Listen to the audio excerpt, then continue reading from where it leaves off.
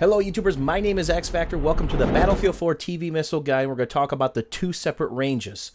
In camera, 6.5 seconds or 931 meters. But it doesn't stop just there. You can control it while in camera, but once it drops out of camera, you get an additional 75 to 100 meters and 3/4 a second. So if you're lined up properly on your target and it goes out of camera, it will still hit as long as it's within that additional range.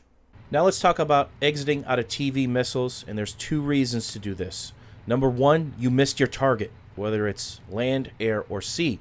The last thing you want to do is be in that vulnerable screen of the guided TV missile.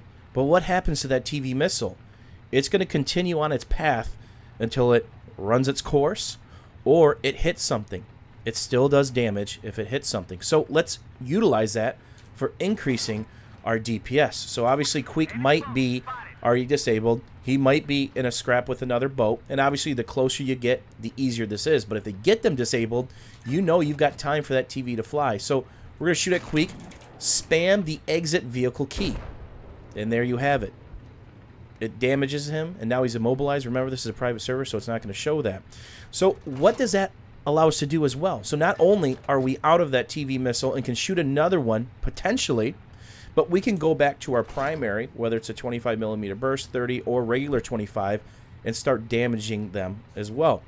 So let's engage another target as we get our TV missiles back, just waiting on that. And the first one's going to disable them. Exit out. Exit out. And just that quick, you can kill an attack boat. And remember, the first one will always disable, even if they have a repair person on back. If you increase your DPS that quick, they are going to die. They can't survive that quick DPS. The APS cannot block this, but they can shoot down your TV missile, believe it or not. And you can do that with the primary, either 25mm burst or 25s or 30s. So let's show this one last time on Queek, who's doing 360s.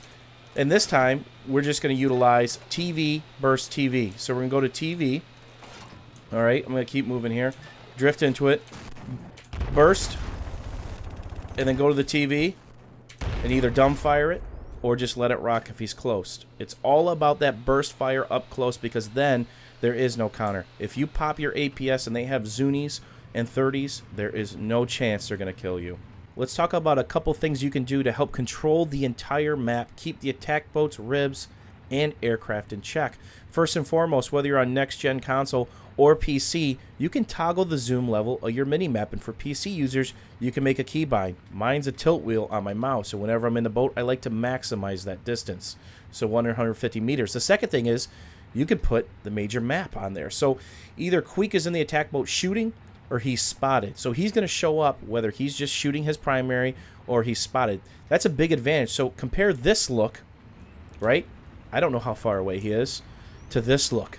Now I definitely know. So as always, try to shoot your TVs undercover. Now the minimap zoomed out.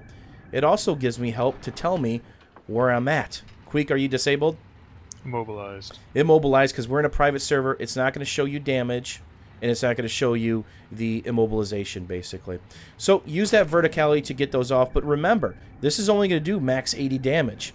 It's going to mobilize him, but if he's got a repair, he'll be quickly on his way. But if you see a jet coming in on a strafe run, or you're a little bit closer and you can tell that that boat is taking some heat, that's when you might want to give yourself a nice distanced TV to really help end the attack boat's run. Now let's talk about leading your target with the TV missile. Even if you're engaged with the primary, the last thing you want to do is start your TV when you're on top of them. You actually want to put it in front of them. And the sweet spot is the back part of the hull, where the repair crew could be and the gunners. So what you want to do is you actually want to start your TV missile when you have a proper lead, and depending on the distance, they're going to walk right into it. Back part of the hull. He's now immobilized, a sitting duck. You can quickly switch over to your primary or the secondary TV, kill it mid-flight, and finish the job. Now let's talk about shooting TVs down. Of course, you can use the 25, 30, or the burst. It's your preference. Go ahead, Queek, give a shot. And this will be more difficult at higher angles. So if this is a cross-map shot, a top-down attack, go ahead, Queek, shoot one more. it will be much harder. And you see, you want to track that or meet it in its path. So let's say I was tracking that last one. It's much easier to say, oh, that's going to hit this spot right here. Just start spamming your burst properly. Again, you could blow it up till it gets about right here without taking any damage. Any closer, you're going to take reduced damage, which may or may not be enough to give you a mobility issue. TV missiles can inflict massive damage on attack helicopters, little birds, and jets. 81 to be exact, allowing you to use your primary to quickly finish them off. And there's a couple keys. First, you want to acquire the target before you have to pop APS. Because once you pop APS, you're going to have to shoot through that. Don't lead them. Put your crosshair right on the cockpit and then micro adjust to the cockpit if you have to. Some of the wings don't exactly have the best hit marker, so even though you might hit it, it's probably not going to register.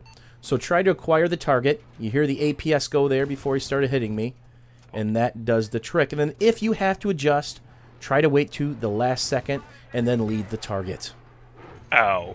When targeting little birds, it's important to shoot to kill, meaning that you got to make sure you can finish the kill. Either they're smoking or they've got a double rep crew and you just hit them for 81 and they're just going to skirt away unharmed. So if they're in range, you can hit them with the TV, then follow up with primary very quickly. But you got to remember, your TVs have very lengthy reloads once you shoot the initial two.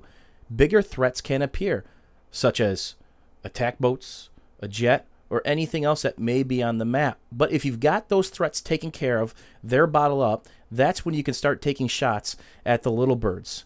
And remember, you got to kind of predict where they're going to go. It's about leading them and then violent swings to try to bring it back to the helicopter.